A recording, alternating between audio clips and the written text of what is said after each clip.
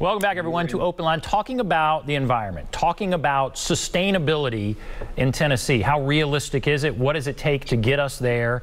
Jeff Barrie with the Tennessee Environmental Council is our guest, joining us via Zoom. He's defined what sustainability is. Essentially, how does this generation meet its energy needs without compromising the ability of future generations to meet their energy needs? And Jeff, I wanted to talk about electric cars. That was something that we didn't get to in that first segment. Where are we with those? It seems like we're seeing them more and more. Where are we going to be in 10 years with those? You know, what are your thoughts on that? Encouraging, for sure. And I would say I'm pleased that Tennessee is really becoming a leader in creating the electric car infrastructure and the charging stations across Tennessee along the interstates in particular.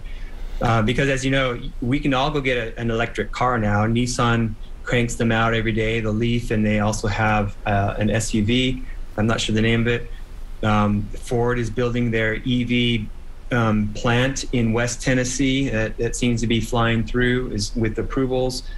And we are now seeing that massive transformation in the global economy, where all major auto manufacturers have EV, electric vehicles, as a big part of their future, and some have said that's all they're going to manufacture in the near future. In the next, we're talking 10 to 15 or 20 years. So they're so much easier and more affordable to purchase an electric vehicle now, and they're great for getting around the city or the local community.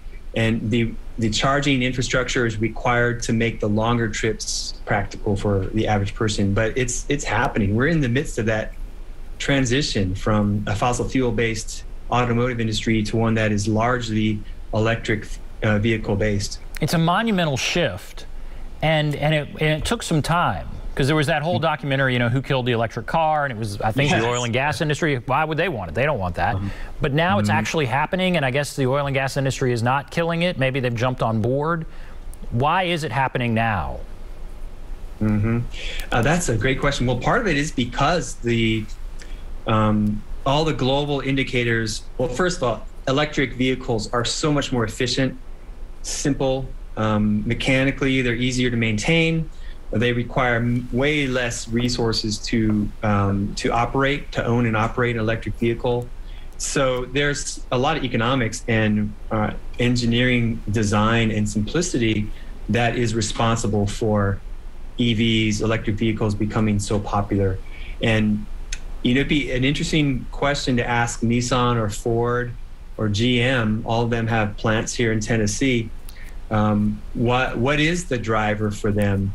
And yeah, I think there are some things, you know, when California implemented its mandate that a certain number of its cars sold in California would be electric vehicles, that is a major driver, because California is like the 7th largest economy in the world. So sort of like some of those local political efforts do have global ramifications. So they're better vehicles in many ways, more efficient, more simple and efficient. So you can go way farther on well, there's no gallon of gas with an electric vehicle. I think it's an equivalent of over 100 miles per gallon if you're charging up your electric vehicle. Wow. As far as what that's amazing. Yeah, it is. I was actually looking. I went to the Kia dealership up in Madison, Rivergate, and I'm curious about the cars, and I test drove one of their plug-in hybrids, which runs on gas and the electric batteries.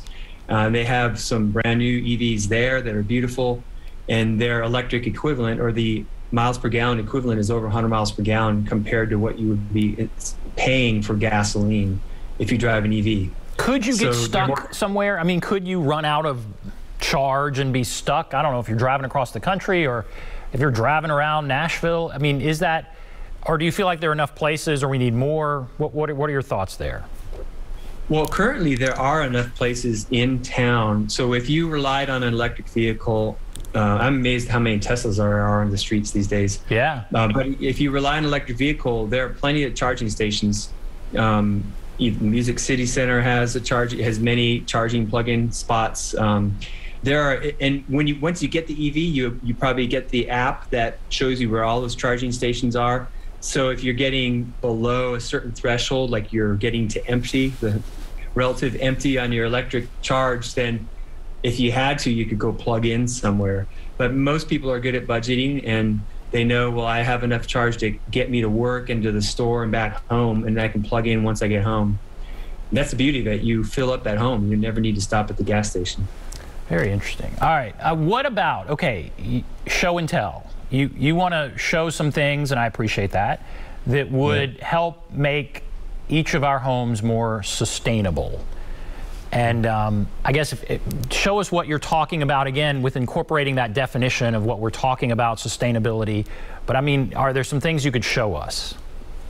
Absolutely. And everything I'm going to show you will save energy and natural resources. And I mean, I'll just start with you mentioned the definition of sustainability as relating to energy usage. And of course, LED light bulbs and LED holiday lights and strip lights are beautiful, and they change colors and they have effects, and you can dim them. They're really amazing, and they use a fraction of the energy compared to the older technologies of lights. So LED lighting is an energy saving thing. If you change all your lights at home, you're going to save on your energy bills every month, your NES bills if you live in Nashville. So I made an entire documentary about energy conservation. So I've preached that message for quite a few years. And this time of year, people are kicking up their thermostat or to keep their inside of their homes warm and comfortable. And the higher you set your thermostat, so I keep mine at usually 67 degrees. Now, a lot of people would say, "Ooh, that's cold." Well, I do have this vest thing on, and I stay quite comfortable in my home. But every degree higher on your thermostat adds up significant cost on your power bills, which means you're using more energy.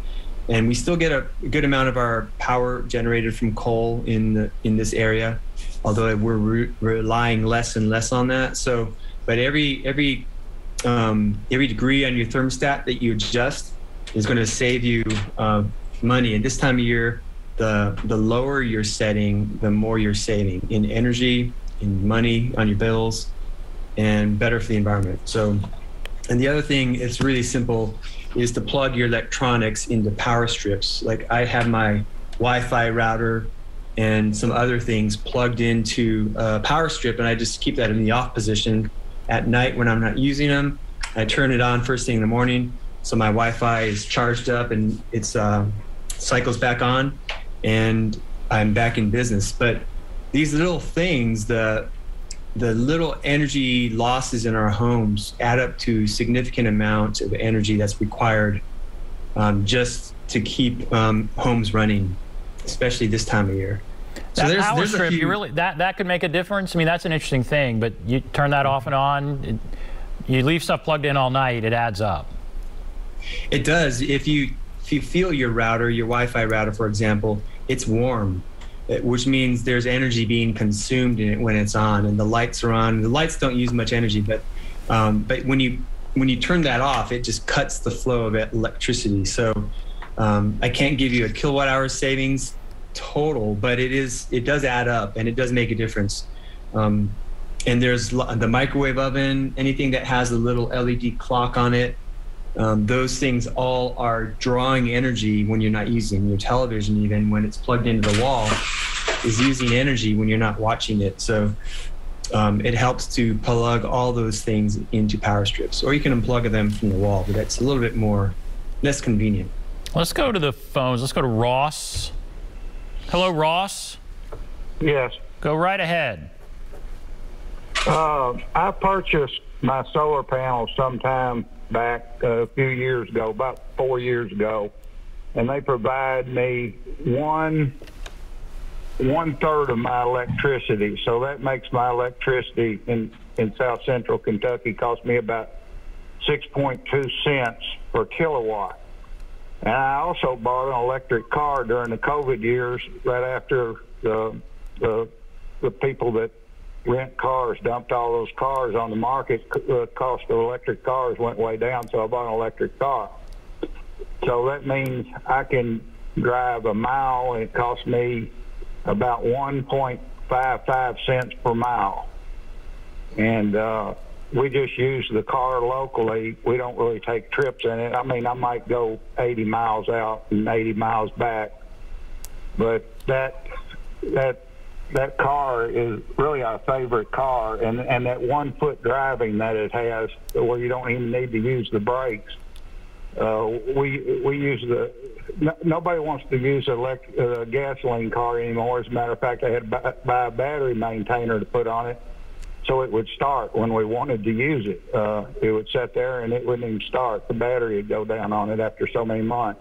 Wow, really? So, yeah. So that's how we use our electric car, and I just use the trickle charger that came with it. Wednesdays are when we use it the most. My wife volunteers at Hotel Inc., and that's on the other side of town. Plus, we've got another trip, and we sometimes deliver food for them.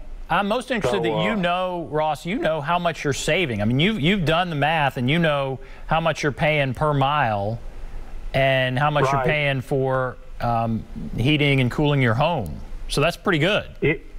Here's what I would recommend. If you're a family with more than one vehicle, one of them needs to be an electric car. And just use it for local driving. And the wife, she's out with some friends tonight. She took the electric car. Nobody wants to use a gasoline car anymore. I mean, the only time it gets used is when the electric car's already gone and one of us, need to go somewhere and the electric's not available. But now, if we're going to travel any great distance, we'll use a gasoline car, or we've got a motor home, if we're taking a trip. But all right. Well, Ross, thank you. I appreciate your call. You're welcome. Thank you, Ross. All right, what do you think of Ross's call? It's a great testament to what we're talking about. The change is underway. People from all walks of life are going electric, and I love his suggestion that if you have more than one car, make one of them electric.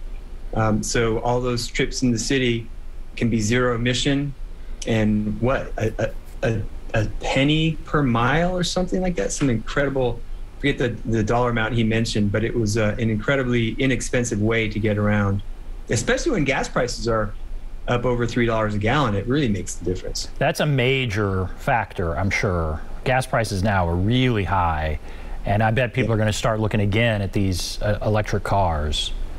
They've been really expensive, but I guess he said they dumped a bunch on the market. They came down. Do you feel like the price is coming down? I do. It's still prohibitive for me, and I haven't looked at used electric vehicles, but the prices are way more affordable than they have been. You don't have to buy the specialty Tesla anymore.